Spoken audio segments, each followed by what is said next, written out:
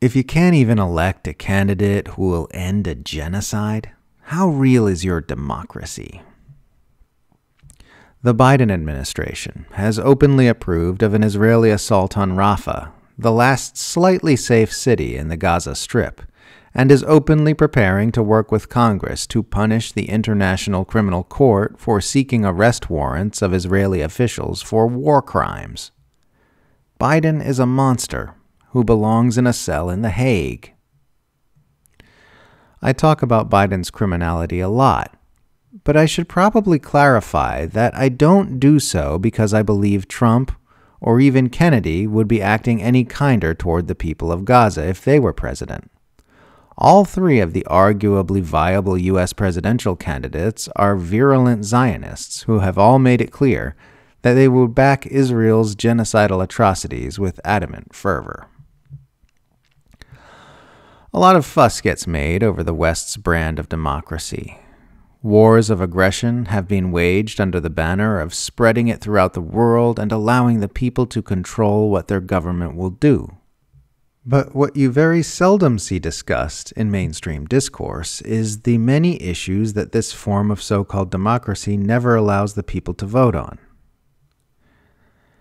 The genocide in Gaza is arguably the single most urgent matter in the world right now, partly for how horrific it is in and of itself, and partly for its potential to explode into wars which would bring far greater devastation to the region.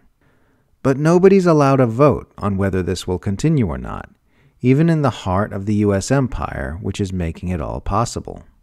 The only candidates who stand any chance of getting elected are all committed to making sure this mass atrocity continues. Because if you ever want to get anywhere near the presidency, you have to make a whole lot of deals with powerful forces who were never elected by anybody. And this just says so much about the nature of this democracy, a word which literally means rule by the people. If the people were actually in charge, there would be some option available to them to end the worst thing happening in the world right now.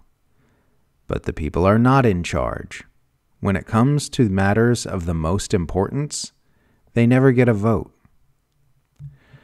Americans don't get a vote on whether or not vast fortunes should be poured into funding a war machine which stretches around the globe. The option is never on the ballot. They don't get to vote on whether or not the drastic action needed to prevent environmental collapse should be taken. They don't get to vote on whether or not the U.S. empire should be escalating against nuclear-armed nations like Russia and China with ever-increasing aggression. They don't get to vote on whether the wealthy should be getting richer and richer while the poor have to struggle harder and harder to survive. They don't get to vote on whether the wealthy should be allowed to use their wealth to influence political affairs in a way that gives them more and more wealth and power. They don't get to vote on whether they should have their minds pummeled with empire propaganda 24 hours a day, 7 days a week, 365 days a year by rich and powerful people who are invested in manipulating the way they think, act, vote, shop, and work.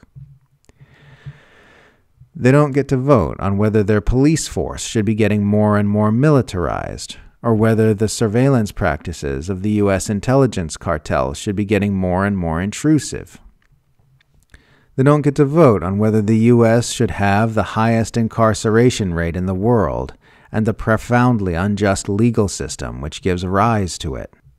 They don't get to vote on whether the internet should be getting more and more consolidated and censorship-heavy as Silicon Valley megacorporations move into more and more collaborative relationships with the U.S. government. They don't get to vote on whether there should be billionaires when there are people living on the streets. They don't get to vote on whether their government should be encircling the planet with hundreds of military bases and working to destroy any nation which disobeys it while their own people struggle and suffer at home. If you want to vote on something the powerful don't care about, there's a possibility that your vote might have some sway. You might have some tiny degree of influence over women's reproductive rights, for example, or whether or not gay people can get married. But when it comes to the mechanisms of the imperial machine like war, militarism, propaganda, oligarchy, capitalism, or authoritarianism, your hand will get smacked away the instant you move to touch them. So it's not really democracy then, is it? It's not really rule by the people if all the most important and consequential decisions are made by forces with no accountability to the electorate, while the people are confined to a toddler's playpen in the corner arguing about pronouns and fat phobia. And what really sucks is that so many people believe this is freedom and democracy. The people will never know freedom until they first understand how profoundly unfree they really are.